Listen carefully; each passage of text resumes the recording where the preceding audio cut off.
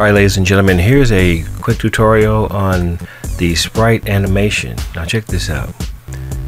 Nice little fish, nice little vacation video with the fish that comes flying in, and now that fish, if you don't recognize it, is actually an SVG that's in the library. So we're going to show you how to recreate this effect right now.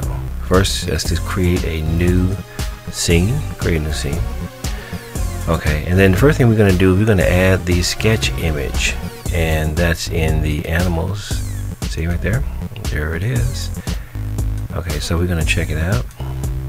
As you can see, it's a sketch image of its own, and there it is. You just saw it sketch on the screen. Now we're going to turn off the sketch by hand because we just want it to come flying in. But what we need to do is put a video under here. So go to the ski. While this is selected, go to the scene tab, click on browse, and find our water scene, which is there. This is in the my monthly folder where I keep my monthlies. So now you can see the fish just appears. Right now, here's where the magic happens.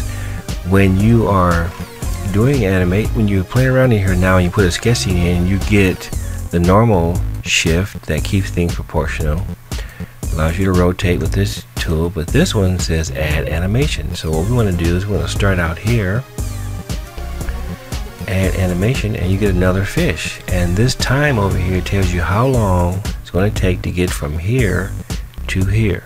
So anything you do between these two steps is going to take 24 frames or 1 second for it to happen. I want this to be 12. I want it to pop out there. I want it to happen in half a second. So I'm going to rotate it a little bit and then click on add point, and I'll put this over here.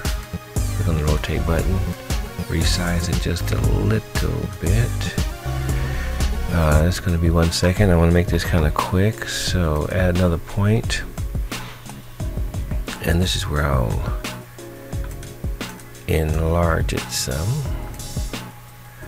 Now what happens is that the other video, the fish came across the screen, paused for a second, and then turned around, right? So in order to make the pause, you just have to keep the fish in the same position for a number of frames. So we're going to make another fish here, and I'm just going to stack this right on top of the other one, and it's going to sit there for a second. Then I'm going to add another point, and I'm going to flip that one around. So now I can turn it down and make it smaller a little bit and have it pointing down here. So it's going to stand here for a second, then it's going to flip and turn this way for a second, and then I'm going to add a point, move it out here, turn it up a little bit, change the size some, and change the timing to 12 seconds. Okay, then we add one more point, and I can have it pointing down in this direction, have it almost off the screen, make this one 12,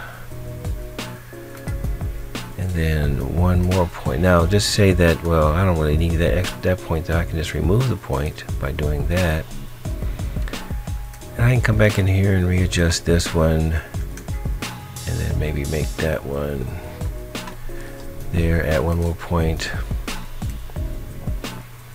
and just to exaggerate some motion, I'll pull it way out here and make this 10 frames. So let's see what we have now.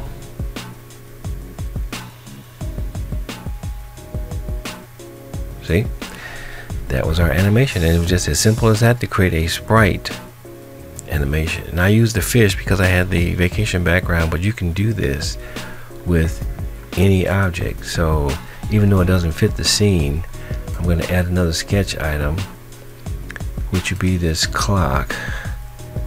So we'll say, okay, the clock, and remember you can zoom out with the wheel mouse, with the wheel on your mouse, I should say. There's the clock. We're going to start it there. We're going to bring it down to the center of the screen and make it huge for 10 frames. Then we're going to add another point and move it over into the corner and make it smaller. then we're going to add another point, and we're going to flip the clock. So we're going to flip it horizontally so that the time look like the time just goes by real quick. And then one last frame to move it out here, resize it a bit. And let's see what that looks like. It's going to be out of context for sure. So let's see. That one shouldn't draw because it's drawing up there above the screen, which doesn't help. So there it is coming in, flips, and stops. So now we look at the whole scene. We can see the fish, and we can see the fish animation, fish sprite, and then the clock comes in, moves around, and repositions itself. And that's it, everybody. Just a quick tutorial on how to perform some sprite animation on your SWFs, your bitmaps, anything really. You can do video the same way. More tutorials to come shortly. Alright, here's a quick tip on the green screen just to get started quickly. Check this out. Boom. One more time.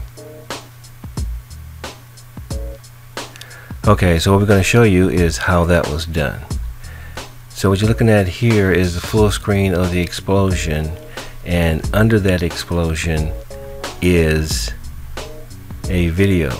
Remember, see, this is one scene, this is another scene, so it's a standalone scene. So what we're going to do is recreate the whole thing. So create new sketch scene, which you know now that creating a sketch scene means you're going to create a scene with the slides, with a SWF, or just a sketch item. So today what we're going to do is we're going to bring in a green screen video, and then we're going to put the other video under it. So now we're going to go looking for our green screen video. That's the MP4 right there, you see, and it's coming in. It's there because if it didn't give you an error, it's there. We're not going to sketch it because I could sketch it. Well, let's just for the fun of it. Yes, sir and ma'am, we can sketch. So, and that is the explosion. But I would like for it to occur full screen. So I'm going to click up here and make it full screen. Now if I close the canvas, I can see that the explosion is full screen, but it's still black.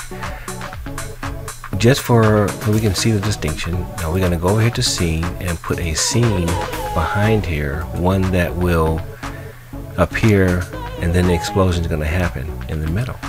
Okay, so let me go back to green screen really quick, click on that, save changes, and then when I come back out, there it is. That is how quick and easy green screen is. There are a lot of other techniques and tips and everything else, but this was just to show you what's possible right now. So same thing over here, right?